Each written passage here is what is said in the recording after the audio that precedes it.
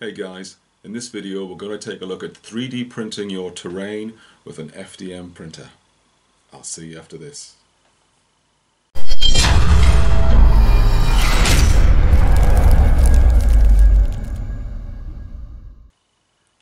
So why 3D printing? Well, back in the day I was looking at playing games like 40K, Bold Action, Age of Sigmar, other things related to those kind of genres, and whilst I had decent looking armies, I had no decent looking terrain. Whilst terrain was sometimes available, it was either expensive or just not up to scratch, not what I was looking for. So I made some inquiries with a local firm who recently set up that were doing 3D printable terrain as options that you could buy and download, and I asked them what sort of printers they were using. They came back to me with the Prusa brand, which I believe is based in Poland. I made some inquiries there and ended up buying a Prusa i3 Mark III's filament printer. Filament printers print with a material called PLA. It's a kind of plastic and it goes through the hot end of the print nozzle and prints away your design, building up layer by layer from a hot print bed until it reaches completion and the print job concludes. Fairly straightforward. I certainly had some teething problems and it was a steep learning curve to get used to these kind of things to start with, but the magic trick was realizing that you could use hairspray as the adhesion for the build plate for the first layers of the printing filament to adhere to, and then most of the time your prints were successful. I bought my printer about, must be over 5 years ago now I think, and it's been pretty much steadily printing non-stop since then. I funnily call it the Terminator because it absolutely will not stop. You look at print terrain or printable terrain files and you break them down into pieces and you look at it and think, oh god, that file's going to take 4 hours, 6 hours to print before I can do anything with it. And that seems like a hell of a long time. But again, you forget that that printer is going to just keep on printing. It'll print through the day, you go to bed, it'll keep on printing all night long, you get up in the morning, it's still printing. You quickly find that it can print stuff faster than you could scratch build it. In fact, it'll print stuff faster than I can keep up with it getting metals painted. So don't worry about the time frame. Once you get one of these things going, you're good to go. You're golden, honestly. If you're concerned about wastage and such like, and the plastic's the devil of the world these days, PLA is a biodegradable material, so if you are worried about waste materials, etc., don't worry about it. It can go in the landfill, it'll rot down, it's no problem whatsoever. So have a look at it. 3D printing for terrain is pretty easy. You're looking at regular objects like square buildings, towers, cars maybe, ships, basically anything big and chunky you can think of. They're not particularly good for actual figurines themselves. If you want to print figurines, you really want to look at a resin printer. Far better detail, crisper detail, comes out pretty well. I'll talk about that in another video perhaps. But yeah, if you want to print terrain and you want to get a load of it and you want it available quickly, certainly look at getting yourself a FDM or filament printer. The Prusa that I got was two options. They would ship it flat packed and you would have to build it yourself, or they would send it built. Sending it built was a longer process in terms of getting it to you and was more expensive, but I quickly realized that I either didn't trust myself to get it made, or I knew that if it arrived flat packed, it would probably still be sitting in the flat pack box now, 5 years on, and I wouldn't have touched it. So if you can afford it, get it sent built. If you're more technical minded, get it flat packed and build it yourself. The positive thing to that is that if anything does go wrong, you know how you put it together and you know what all the parts do and things. So there's certainly a pro to that side of things. In terms of problems I've had with the printer, other than issues in terms of adhesion to the build plate, and as I said, hairspray seemed to fix that pretty much 9 times out of 10. The only thing I had was a requirement to replace the hot end of the print head, and that was about a $20 piece. So you're not talking like vast amounts of expense. The material itself is relatively cheap to buy as well. We do it in 1 kilo rolls at the store, and they're about $30. And that kilo will print you a ton of stuff. So yeah, have a look at it. I'll put some links in the description below. You can check out some options there. And I'll go on now to some things I've printed just to give you some examples of what's possible. Okay, enjoy the rest of the video. So here's my printer working merrily away. I've left the sound on so you can hear how noisy this kind of printer is. They do generate some noise, which could be intrusive, so you may need to have some consideration where you site it in your home or business. So here you can see it printing 4 pillars, more on those later. There's the display which shows you what it's busy printing, how hot it's running. You can see the black square plate that the printer's printing on, that's the hot plate, that's what it prints up from, layer by layer. There's the print head working, and you can see the little brass hot end there, that's very hot so don't touch it. And the 2 fans there keeping the print head at the right temperature. That will continue printing until it completes. And there's our can of hairspray, which is an absolute godsend. And here you can see the 4 pillars printed to conclusion. They're on a little bit of what's called a brim on the base there, so I'm going to break them off. You just pull it apart, and that'll just peel away quite easily. It might leave a little bit of a small amount which you can trim away with a knife, but most of it just peels off quite nicely. There you go. Okay, 4 pillars. And here's one I prepared earlier. So these have been trimmed, looking a bit tidier. Ta-da! Okay, so what we're going to do with them.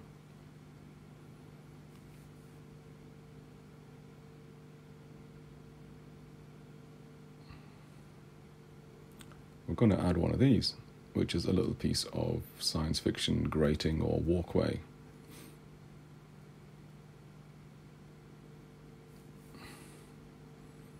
And that's going to allow us to build a simple little platform. Like so. Then what? Okay. Here's a little thing I designed which works as a railing or a ladder, depending on which way round you orientate it. And here's some metal from a drinks can. Using a corrugator, you can make your own corrugated sheet. Here's some I prepared earlier. Lots of different pieces, cut it to size and shape as you want to use it. So putting all those components together, I managed to come up with the following. Ta-da! So there's some little towers for my Necromunda or 40k gaming, and you can see some of my Orlocks sitting there quite proudly holding position. I left some gaps in the walling areas so I can add other platforms and walkways joining them up to other buildings as well. But they're ready to go. And here's our little comrade adding himself to the battlefield, but he wants to get up the ladder. And what happens if you haven't got enough movement to get all the way to the top in one go? You use a little ladder support. So again, that's another little 3D printed item. We can hook that on to wherever he managed to reach in his movement allowance, and then pop him on the platform in place. Ta-da! So there you go. There are all sorts of things you can find files for on the internet. Here's a couple of things which you might recognize. These files are free to download, and you can print them out as many times as you want, which is great. So there's sci-fi, and here's some historical stuff. These are purchased files. This is a Roman tower, obviously, a guard tower type thing. It is sectional as well, so you can take it apart and put your models inside should you need to. There you go, the roof lifts off. And those little holes in the sides are for adding little support struts, which will allow the walls to join to the next layer and knock off sideways, so it gives it lateral stability. If you take the little ladder out the way, you can see the final layer as well. So there you go, Roman Tower. Still on the list of jobs to do and models to complete and paint. As I said, this thing can print things faster than you can keep up with it. And there's a Roman temple, I guess you'd call it. Again, sectional. The roof will come off to put troops inside should you want to. I'm going to try and come up with some LED idea to put some flames in those two braziers at the front there. Haven't quite figured that out yet. And there's the roof coming off to see the troops placement inside that you can do.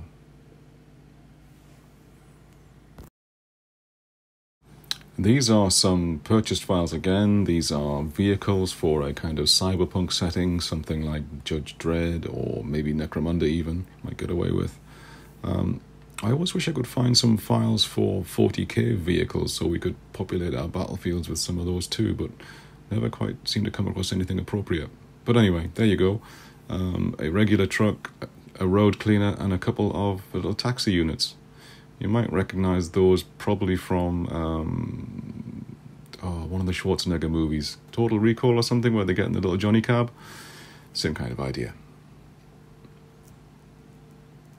And here is a little priest's pulpit from inside a church or cathedral. Paints up quite nicely. This was done with, I think it was skeleton bone spray with a soft tone wash and then dried up with Ushabti bone, and then the carpet was just contrast blood angels, I think. It's just showing it's plastic. And same kind of idea. Here is another purchased file. This is a sectional thing, and you basically design your own building, making the sections that you want. If you look closely, you can see the join marks there. So that's like 6 vertical pieces. The roof is separate again into 6 pieces plus the wall supports. But basically you can print as many components as you want and build a building as big as you want. There's also ruined sections as well to build ruined bits. And if you look closely, I've magnetized that as well. So again, just to give it some lateral stability, there's the magnets I've drilled in.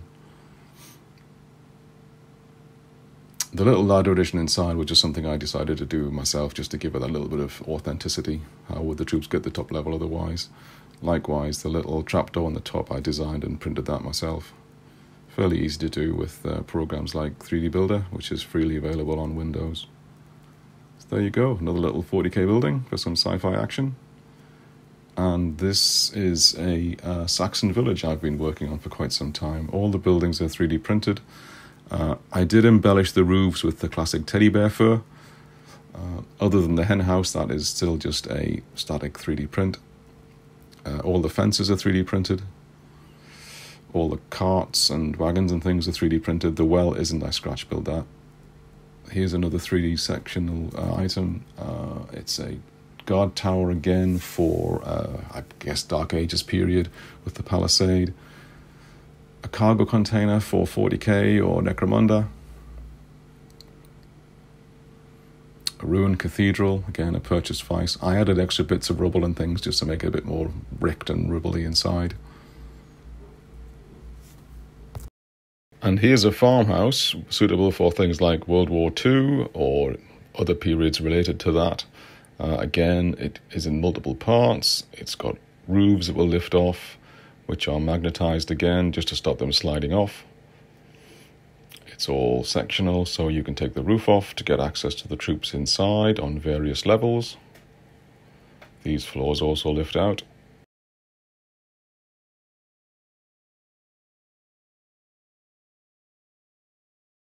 Just got to watch those little lugs. There you go. So you've got access to put troops on 2 different levels and the attic level as well.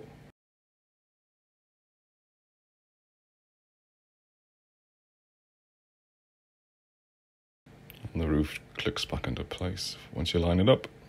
There we go. And again, another side building. Again, magnetized roof. And another little outhouse. And again, the roof will come off with access to the rooftop attic and the inside of the barn as well.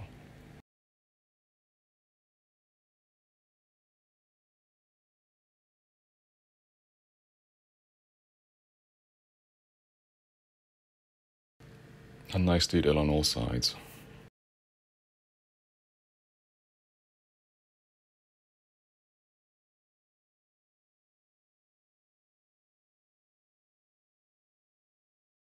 And this is a neat little one. That's actually a drinks can. The components you print out and add those to the drinks can, obviously once you've enjoyed the contents, and make your storage cylinder, fuel silo, whatever you want to call it, out of a drinks can. Perfect for Necromunda or other sci-fi 40k like settings. And this is another sectional building from the same supplier, Printable Scenery. Again, you print the pieces that you want and you make the building that you want. Again, I made enough here to make it 2 levels. I also made a little staircase underneath, and all the extra rubble bits and things on the floor area, that's all scratch-built components out of plaster of Paris and all kinds of gravels and debris and things, just to give it that level of authenticity. Another one here, this one is one piece, the top doesn't come off. But again, the same idea, sectional, make it how you want it. Here's a little noodle canteen thing, again for your cyberpunk sci-fi settings. Great little file. And the roof comes off so you can get it guys inside. Oh, the rear shelving has fallen down. See if we can get that back up. There we go. So we can have all these little bits and bobs there, these ovens in there, he's ready to go. I've got some figures to go in there as well, some little noodle chefs, look cool. So here's the product itself. This is our brand of, not our brand, sorry, the brand we stock, which is Esun, which is their filament. And it's a 1.75mm diameter piece of plastic on a big roll. We keep the grey in because it's the most neutral colour, if you like, because obviously most people that buy from us are going to print terrain and then paint it, so colour's not important. But it comes with a manual as well, which details what sort of material it is. Here you can see it's on its roll. It comes shrink wrapped, so it's fresh with a desiccant in there as well, because it will degrade over time if exposed to the air. As said, it is a biodegradable product. So keep it in there to keep it fresh. And here is just have a flick through the manual. You can see all kinds of different printable materials. These aren't all filaments, there's resins here as well, so all kinds of things you can do with printing. Quite a wonderful technology.